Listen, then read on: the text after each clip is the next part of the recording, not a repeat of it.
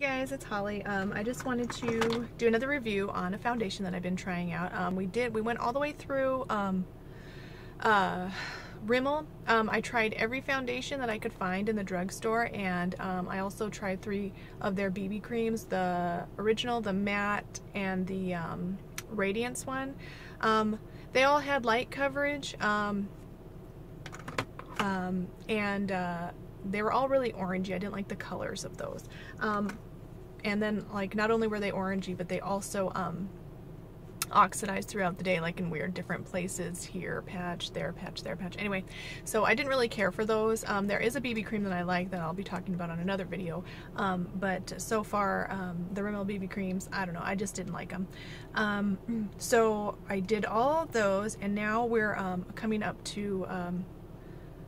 sorry, there's a car driving behind me. Anyway, okay, so now we're in Wet n Wild. This is the Coverall Cream Foundation. It says all day wear, medium to full coverage, lightweight satin matte finish. Visibrite Complex reduces the appearance of wrinkles and rejuvenates skin. That's quite a claim. I don't know, it's okay. I actually like this one.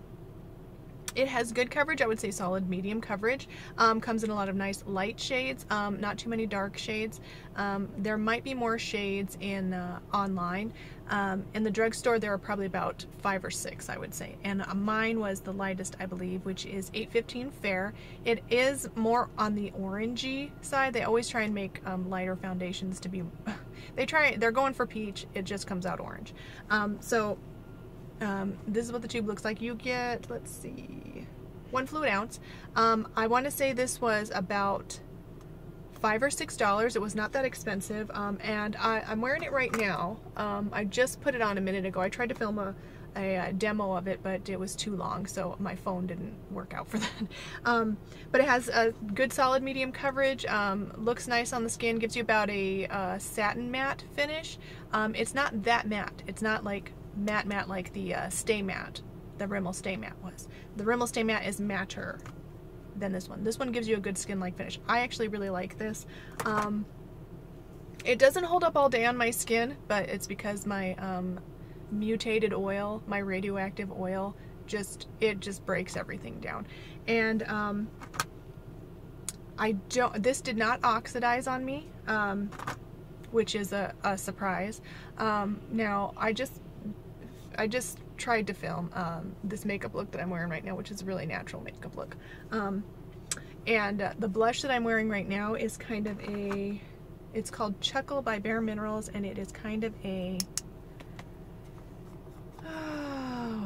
a really bright pinky peach color. The blush is gonna oxidize on me, but I don't think it has anything to do with the foundation. I think it's just my skin, and just about everything oxidizes on me, like blushes, foundations, but the neat thing is that this one didn't. This one was a non-oxidizer.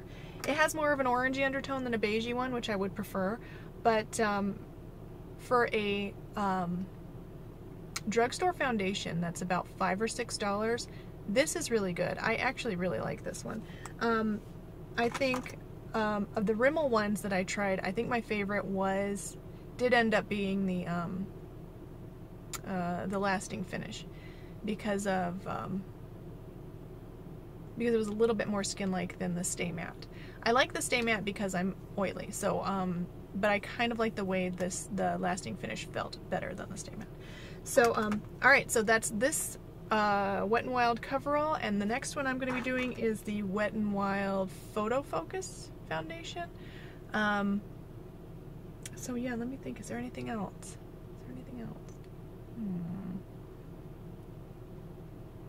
Oh, yeah, I applied it one half of my face with the sponge and one half with the brush, and the coverage I think was a little bit better with the sponge, just a tad, and it blended in really nice. It blends in really nice to the skin, and it actually looks